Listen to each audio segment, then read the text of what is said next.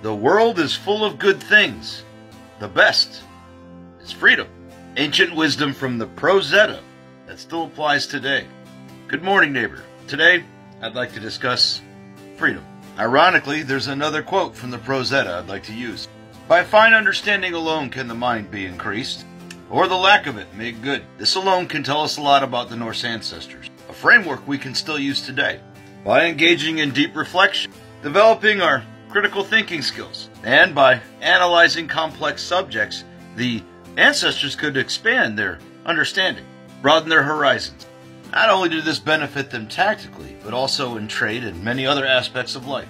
Diplomacy, for example. The benefits of understanding a diverse perspective. My point being is you don't have to like it to understand it or appreciate it, but a lack of perspective is a lack of wisdom.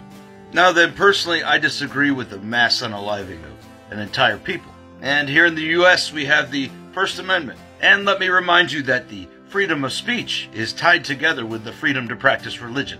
An attack on one is attack on the other. So whether it's the freedom of reach or volume of your voice from a social media app, a protest on college campuses, or an unknowingly cultivated news feed that keeps you in a lack of perspective, not allowing you to critically think, therefore limiting your wisdom, the result is still the same.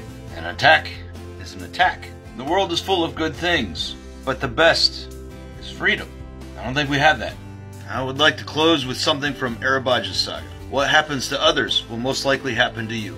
If they're limiting your perspective, your voice, and the reach of it, your ability to protest or use your voice, then the world is not a good place, and we don't truly have freedom. We just have a lack of perspective, and therefore we can't critically think. What's happened to most others has happened to you, hasn't it, neighbor? I call it the Great Omission, an omission to the First Amendment. So if you enjoy your voice, or your ability to practice whatever religion you choose, it's under attack, and it's all tied to a mass unaliving on another continent. Whether you like it or not, you need to put on your critical thinking hat, take some deep breaths, and ask yourself why. You have freedom, don't you, neighbor? Don't you?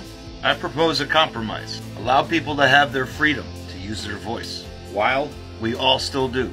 While we still have the beliefs that reinforce those voices, that allow us the freedom of perception, so we can enjoy our freedom of perception and to critically think, truly see what happens to others will most likely happen to us too.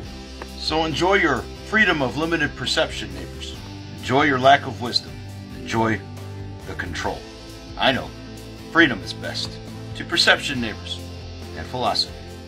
Soon we may not have that either. Until next time. Acha-cha-cha.